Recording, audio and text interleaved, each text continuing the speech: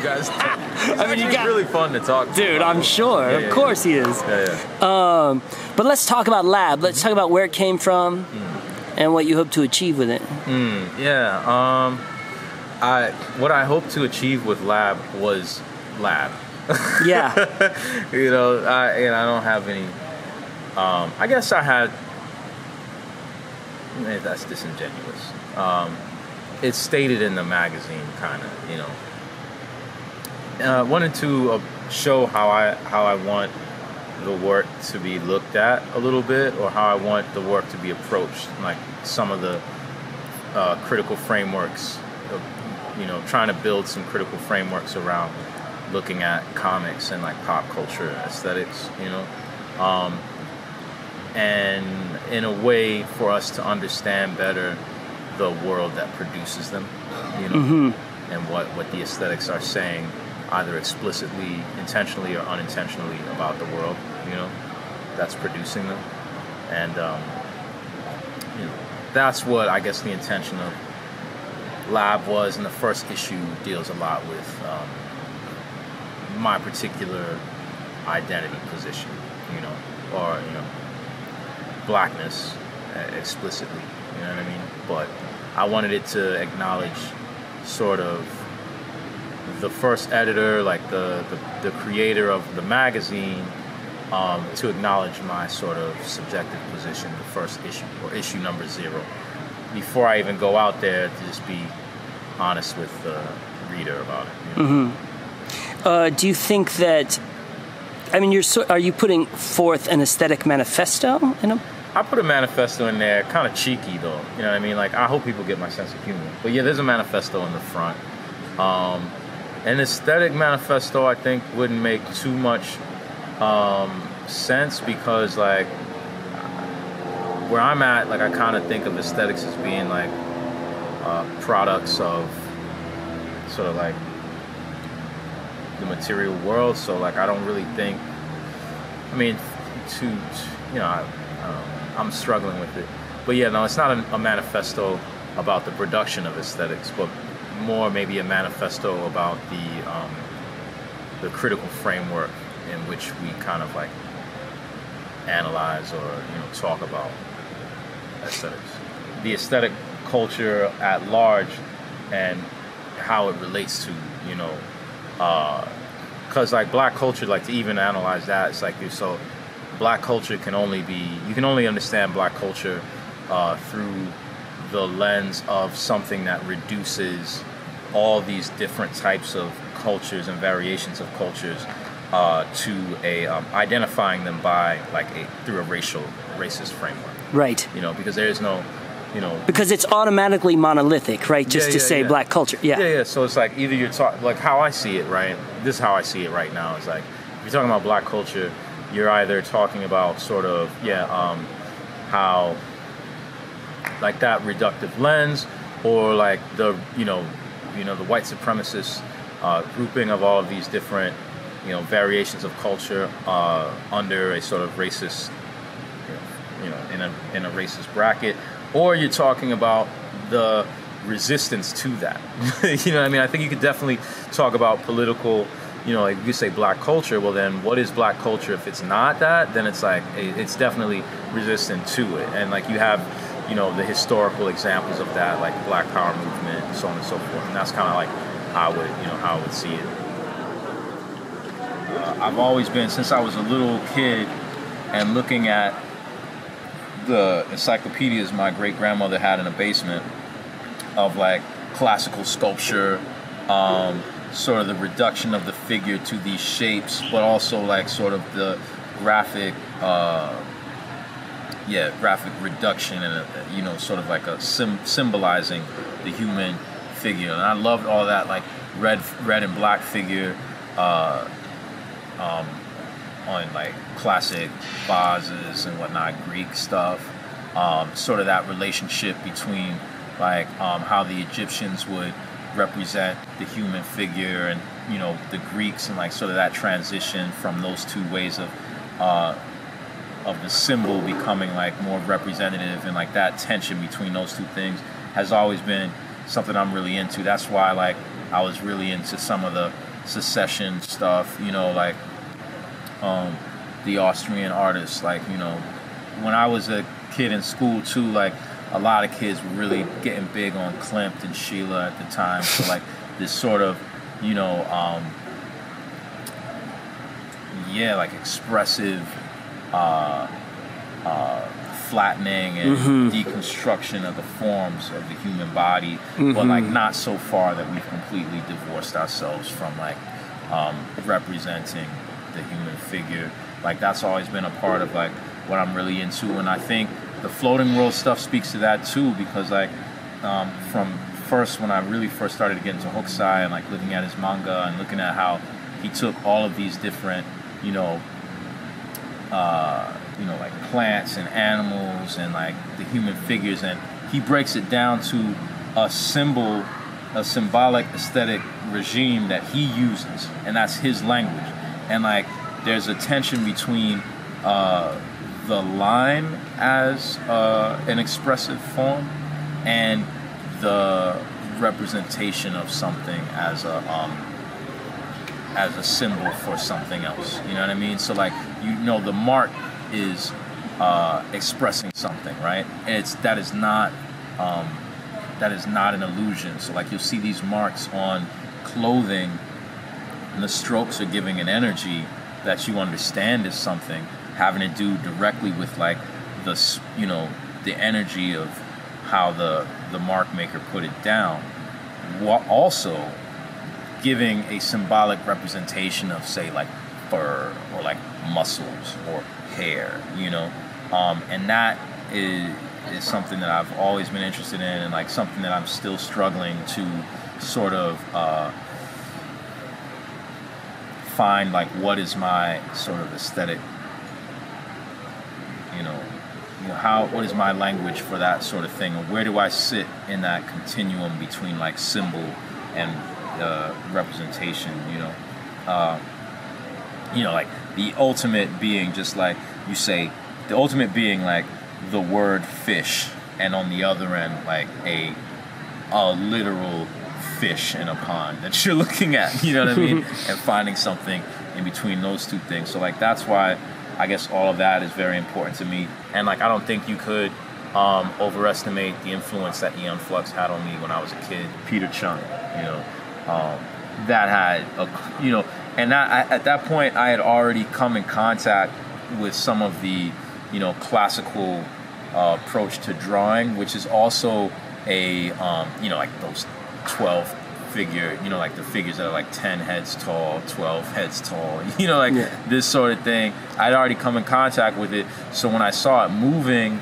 in Aeon Flux, like I was just riveted. And I want to give the impression of the movement. It's funny because in the Black Arts movement, you have examples of those elongated figures. I'm not sure if there's some sort of aesthetic lineage that I have that I'm not. I mean, I'm aware of it in other. Right, but it's like American unconscious artists. in your own work. Unconsciously, part of my. Oh, now that you mention it, yes, of course, like the like the beginning of Good Times. Yeah. That painting's amazing. Yeah, but like also, there's a lot of artists that do things like that. I'm blanking on a lot of them right now, but yeah, there is an aesthetic tradition in like the Harlem Renaissance. What is that guy's name? Amazing painter. I want to say. Hold on.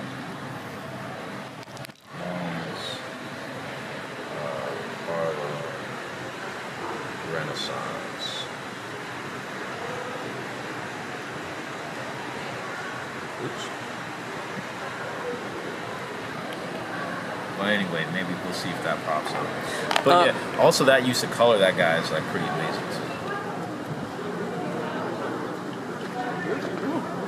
I had a homegirl, who she would see my work. She was from Japan, and she would say, well, your work has a shibui quality, right? And I was like, oh, shibui. So I started to look into it and trying to understand like what it was and like what does that mean? Like what does this aesthetic principle mean, And then I was like, okay, yeah, word. My work does have that quality. And in Prince of Cats, when I started to do the color work, I started to realize like there is an element of shibusa to like graffiti, like, the occasional bright, and I mean graffiti not as a piece, but as like a phenomenon on a wall, you know, like found.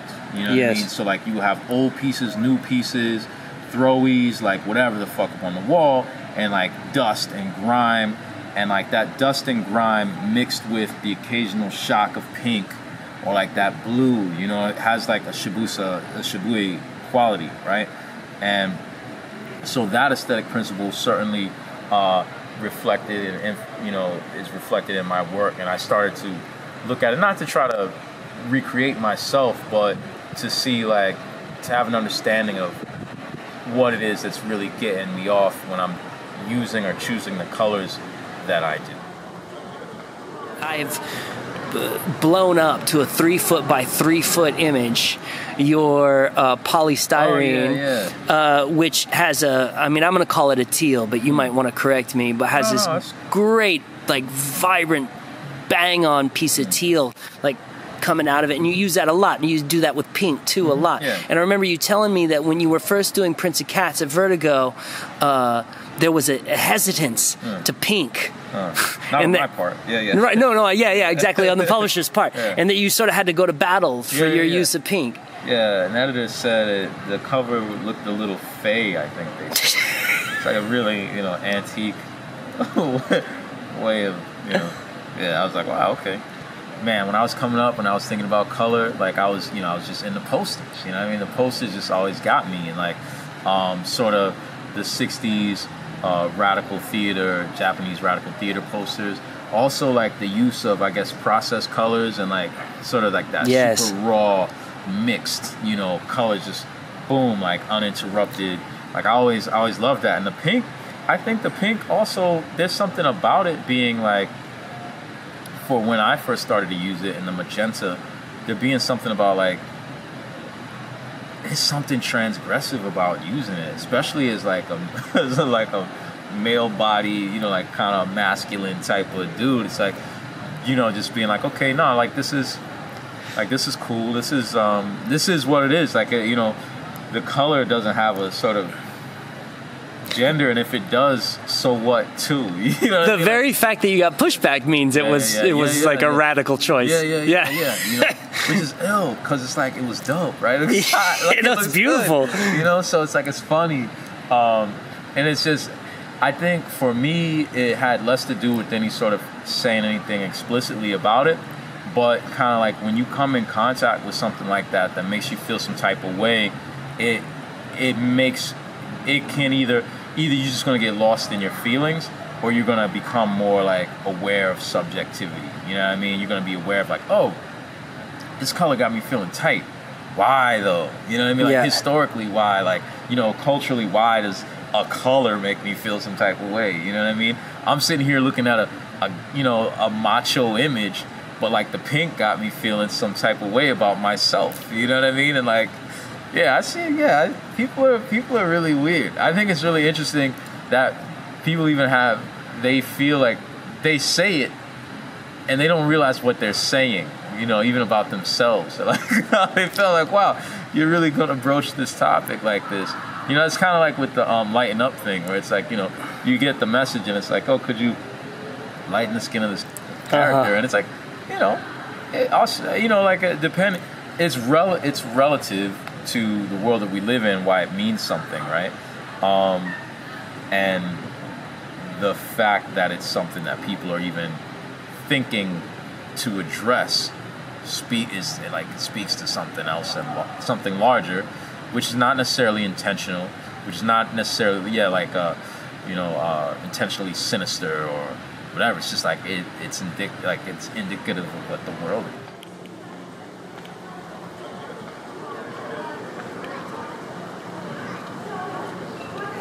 Always going to be about intent. Does intent really matter? What was your take on this cartoon?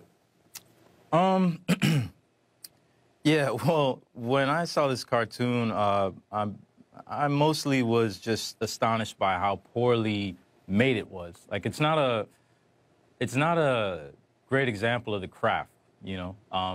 The writing is a little weak, and in the cartooning, there's no likeness involved, you know, and you know, it's racist. It's lazy. Let me ask you this, and I mean, how would you have done this cartoon? Let's say you were the cartoonist and you wanted to criticize Serena for this, you know, quote-unquote tantrum. Some people agree that she did behave pretty badly on the court with poor sportsmanship. So how would you have drawn this cartoon differently to draw attention to this kind of behavior? Well, I mean, I probably wouldn't have had the same opinion, so I wouldn't have drawn that cartoon.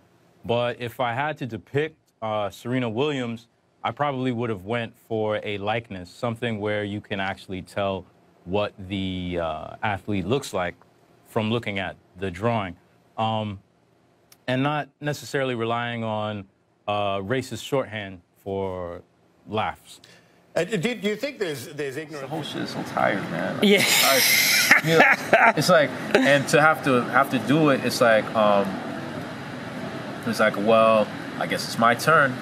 I want to get better at talking about the things in a way that I can simplify it. Like, the fact of the matter is like, it's just part of the work. And I don't know if there is a place where this won't be part of the work. You know, like, it's not, you know, there's this work, there's like real live, like, living in a way that upends the world that creates the need for this work, you know? But it's my turn, you know what I mean? And like, I think to be like, oh, I don't have to talk about this, or like, it's not my job to talk about this. It's like, well, if I can, you know, I mean, it's one of two things, right? You know, and who knows where we are in this regard. It's like, when you can't talk to people anymore, it's like, it's really just about expression, like an expression, a direct expression of changing the power relations, you know what I mean? And that has to do with violence. Yeah. So, you know, I'll talk for as long as I can. You know, intent doesn't matter. Like, part of the job as a cartoonist is to be aware of the history of aesthetics, to draw from the public's awareness of certain aesthetics and be knowledgeable about those aesthetics to create an impactful image. And, you know, in this case, it's not, the cartoonist doesn't demonstrate an expertise at the job, you know, a knowledge of how aesthetics work globally. You know, like, Australia is part of the same Western network that put forth a lot of colonial aesthetics, racist aesthetics. So wherever he is, like, I don't really see there being an excuse for that cartoon.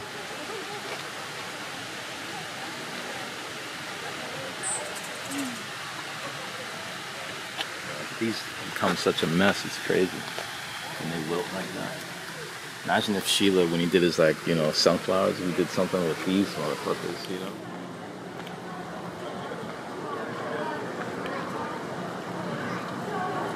I think comics are in a great place because there's more happening with comics at SP. First of all, if we're going to take our sort of market, right, as like the literal market, as like an indication of where comics are. Like, when I'm at New York Comic Con, it's not really about comics, right? It's about selling fan art, aesthetics, you know, like the sort of byproduct of whatever sort of like big consumer product, like, you know, big two, whatever. It's not really comics. When I'm at SPX, okay, it's about comics, right? And the community that's there is way, like, it is aspirational in terms of sustainable,